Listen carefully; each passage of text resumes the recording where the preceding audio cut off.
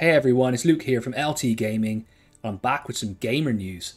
Today I'm going to take a look at the Rome vs Carthage DLC, which is out on the 19th of September for Imperium's Greek Wars.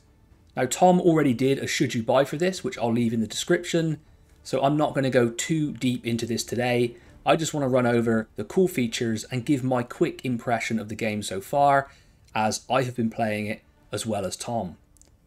Before we get into it, drop down, like, subscribe, let us know what you think of the game and all the other content on the channel, and make sure to check out all the games that we have covered because we have a lot of content out there now. Now we have that out of the way, let's talk a little bit about the game. Now I previously said in the opening statement that Tom did a should you buy. He covered the original game, not the DLC. I actually decided to pick the game up and play the DLC Age of Alexander. So most of my experience of the game comes from playing as Egypt during that very cool period, not cool for Alexander, but very cool period of history after Alexander the Great died. And it really is a fun game for me. There are some downsides. I mean, Tom went over it in his should you buy. The graphics could do with a little bit more polish. There is some aspects of the gameplay that can be a bit frustrating sometimes, and I don't think that the tutorial does itself any favours. But overall, this is a really good and quite unusual 4X strategy game. It does things differently, and I like that. It's very focused on resource management and the ability to expand your empire and build new cities within these established empires like Egypt and Rome is a very cool concept, and I've really enjoyed the game.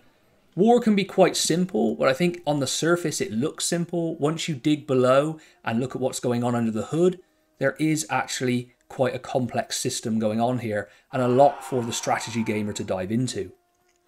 Overall, my impressions of the original game were that it is very good. It sits in that sort of 8 out of 10 area, and I think if you're into this period of history, that pushes up even higher. A particular highlight of this game is the stellar score. It's absolutely beautiful, and I know some people turn music off in games. I think that you're weirdos, but anyway, I love listening to classical scores like this, and the soundtrack is one of the best I've come across.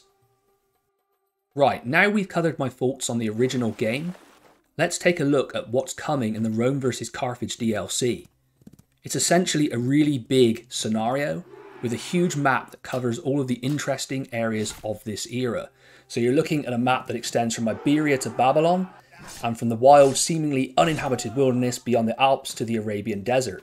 There are 25 states waiting for you, and you can play as all of them and rewrite history in a very glorious and pompous manner of the era. Also, very interesting to play as Rome in this time, as Carthage, and also as the successors in the east to Alexander the Great's empire. Other features in the DLC include migrating tribes that will be eager to create their own kingdoms and upset the status quo within your game. You will also have multi-turn events to keep things fresh. There's also things like the Olympic Games, which I took part in, and that has been quite immersive and good fun and brings you in to the world even deeper. There's also historical events that take place, and something that I really enjoyed was the mandatory objective. So I had to pick a direction for my empire, which was I chose to expand east with my settlers to claim more land. I had so many turns to do that, and it gives you a bit more, I would say, immersion into the political, economic and military situations of your country. It's a very interesting DLC.